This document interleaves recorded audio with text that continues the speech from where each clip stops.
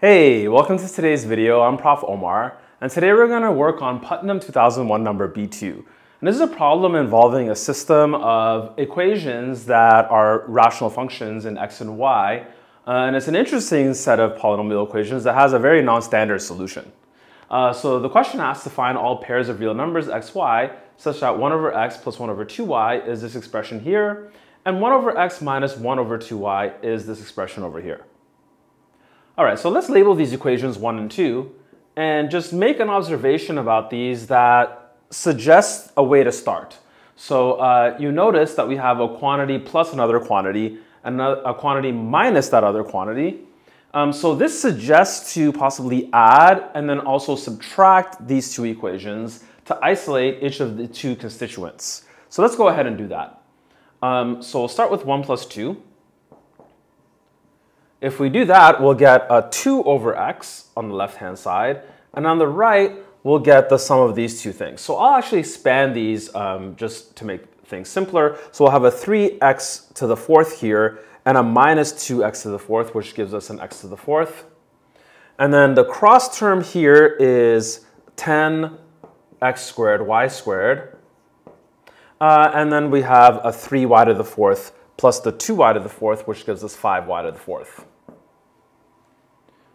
All right, let's do a similar thing and take 1 minus 2.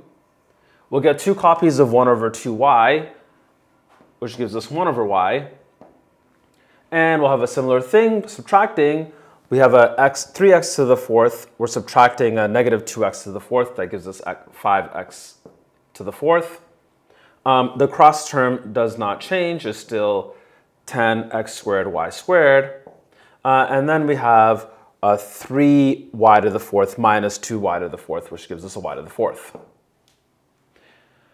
And we might as well simplify things here a little bit more as well. We have these denominators with variables x and y. Why not turn this into two polynomial equations by multiplying this one by x and this one by y, respectively? If we multiply this by x, we have a 2 here, and then we'll increase the exponent of x everywhere we see it on the right-hand side. So this becomes a 5. This x here becomes a 3 instead of a 2. And then here we introduce an x term, so we get x y to the fourth. Okay, and in a similar light, we can multiply this by y. We'll get a 1 here. We'll introduce a y term here. This becomes a y cubed. And we'll have a y to the fifth here. Okay, so we're left with two equations here, and it doesn't seem like we can really do anything interesting here at face value. But I do want to make an observation about something. If you look at the two right-hand sides of the two equations, you notice you have the variable x with powers of it descending while y increases. So you have x to the fifth and x to the fourth y, x cubed y squared y cubed, x y to the fourth, y to the fifth. Okay, well this is interesting. This looks like some kind of binomial expansion. In fact, if you added these two things, you'd get exactly the binomial expansion of x plus y to the 5. And the way you can recognize this is maybe if you're familiar with Pascal's triangle, you notice these numbers come from it. If we start with 1, Pascal's triangle is obtained by successively placing 1s at the ends of a triangle and any term being the sum of the two previous terms before it. So here we'll have 1, 3, 3, 1, 1, 4, 6, 4, 1, and then the next line will be 1, 5, 10, 10, 5, 1. Which tells us by the binomial theorem that the sum of these two things is actually x plus y to the fifth. Okay, that's fantastic. So if we add these two subsequent equations, we at least get that 3 is the quantity x plus y to the fifth. All right. Doesn't seem like enough information to figure out what x and y are.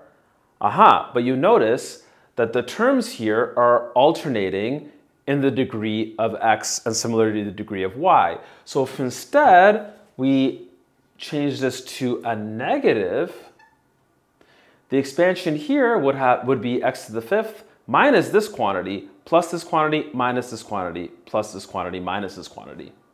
And the way to see that is you can treat this as x plus negative y to the fifth. If the expansion of x plus y to the fifth is the sum of these two, then the expansion of x plus negative y to the fifth is obtained by replacing y with negative y. And if we do that, we'd have a minus here, and a minus here because we have odd powers of y, whereas we'd have pluses all over here. So if we subtract these two equations, we get 1 is x minus y to the fifth. Now, the function t to the fifth is an increasing one, so this thing is going to have one real solution, which is the fifth root of 3. So the fifth root of 3 has to be x plus y, and similarly, the fifth root of 1, which is 1, has to be x minus y. And that gives us that if we add these two equations, x is the fifth root of 3 plus 1 over 2, and y is the fifth root of 3 minus 1 over 2. So interesting. What do we learn from this problem? I think the key thing to learn is, first of all, when you have a problem like this where it kind of suggests to add and subtract equations, do that. Simplify your life afterward by getting rid of rational expressions, but then this is a point here where it's really easy to get stuck. But once you notice something going on with the right-hand side that looks potentially familiar, like noticing that the numbers come from Pascal's triangle, noticing that the degrees of x decrease as we alternate from term to term, you might be able to look at that and extend to figure out that it comes from a binomial theorem-like thing. And that'll get you to the part of the solution that gets you almost all the way there.